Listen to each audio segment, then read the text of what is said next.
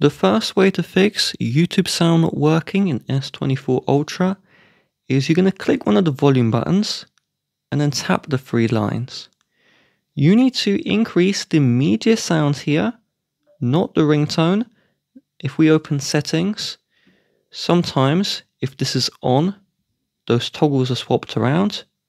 So make sure you increase the media, number one. Number two, swipe down from the top twice, and you're going to locate Do Not Disturb.